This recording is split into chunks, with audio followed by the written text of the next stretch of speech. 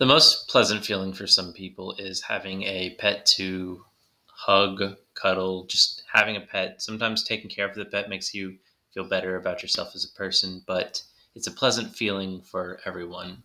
Some people like simple pets like cats and dogs, but my family is more into the likes of cats, dogs, sun conures, rats, a whole litter of rats, turtles, fish, all kinds of things. And to add on to that, I used to own even more unique types of animals, such as chickens, snakes, toads. I mean, the list really goes on and on and on. But I think that the different ways that people express themselves with pets is important. And I think it's important to be able to own safe animals within a certain limit. Recently, I had decided that I wanted a new, unique type of animal, a hedgehog. Sadly, after doing some quick research into the subject, I learned that in Alabama and in the state of Georgia, it is illegal to own every kind of hedgehog, every species of hedgehog, I should say. I wanted to do more research into this, so I began looking into why. And today, I plan to talk about why why the justification used to make hedgehogs illegal isn't fair and should be reconsidered. The first thing that I took a look at was what a lot of the lawmakers said, and it was that hedgehogs are invasive species.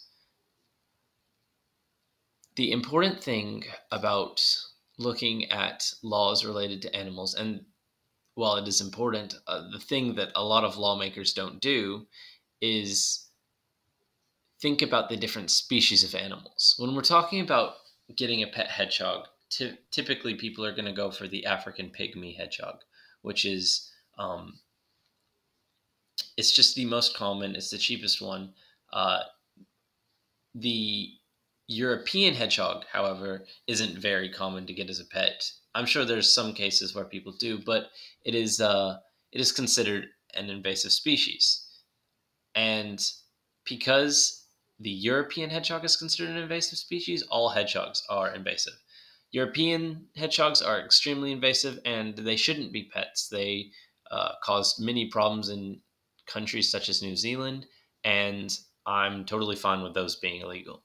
The African pygmy hedgehogs, however, when they go into the cold, they sadly pass away. They can't be considered a they can't in, they can't infest infest sorry they can't infest any of the 50 states during the winter because they die. They can't be considered an invasive species for that reason. So I think that once again, I think that lawmakers need to take a look into the different species and branch it off into that. But another common argument against hedgehogs is the diseases that they carry. Um, Most of the diseases that are a problem are carried by puppies as well.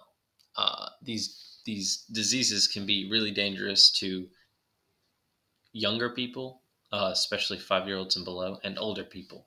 But the thing is, these diseases, most of them aren't vaccineable for puppies, and they can spread just as much as a hedgehog can spread them. So while it is a decent argument from the opposite side, it is when you look into the other animals that can also have these diseases, it's not that strong. Another disease that's really popular to talk about in the hedgehog debate is rabies. When you think of it, puppies can get rabies, yes, but you can vaccinate them. Uh, Hedgehogs you cannot vaccinate.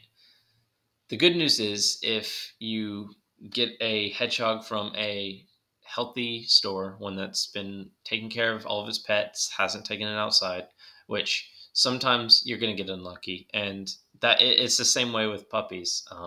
People have sold rabid puppies, but sometimes you're going to get unlucky. You might get a rabid hedgehog, but like I said, it goes both ways. It could happen with either species, with a more common species. You can't vaccinate the hedgehog, but as long as you're not taking it outside, which is not something you should be doing with your hedgehog anyways, as long as you're not taking it outside near other animals, it is safe and most likely won't receive rabies.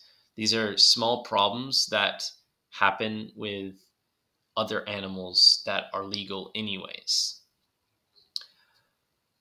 I think the most important thing, if anyone wants us to change, is paying attention to who we're voting for. We we haven't taken a look at some of these laws that were made in busier times. We haven't taken a look at some laws that need to be changed. I'll say that.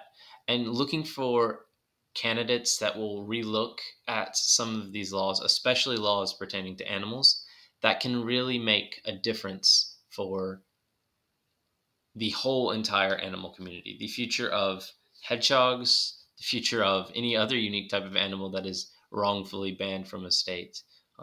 I think it's extremely important to look into that, do research, vote, go out and vote always, because only we can make a difference. And I mean, writing to your local authorities, I mean, senators, um, governors, donating to their campaign a little bit and then writing to them, sometimes it goes a long way. Sometimes something small like that they didn't realize people cared about and they didn't put time towards it because, I mean, who cares about hedgehogs?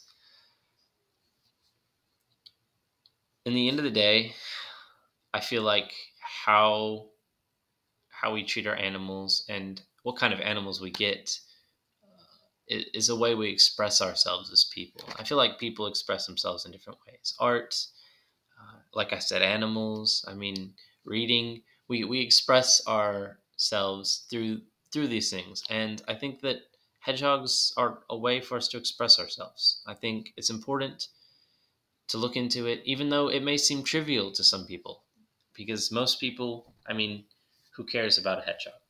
But there are people out there who care. There are people who care about these small things that you couldn't imagine even being a problem to you. And that's why I think that it needs to be looked at.